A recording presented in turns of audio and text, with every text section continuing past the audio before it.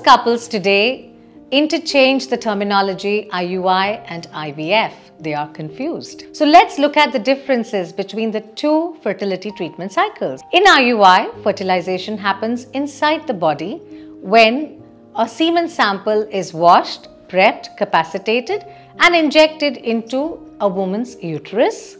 Whereas in IVF, the fertilization happens outside the body after collecting a woman's eggs following hormonal stimulation.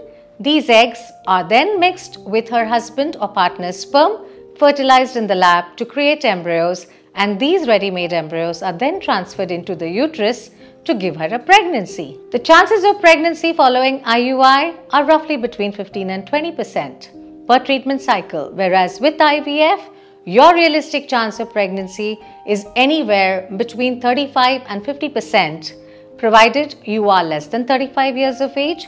Of course, if you are older, the chance of pregnancy even with IVF comes down.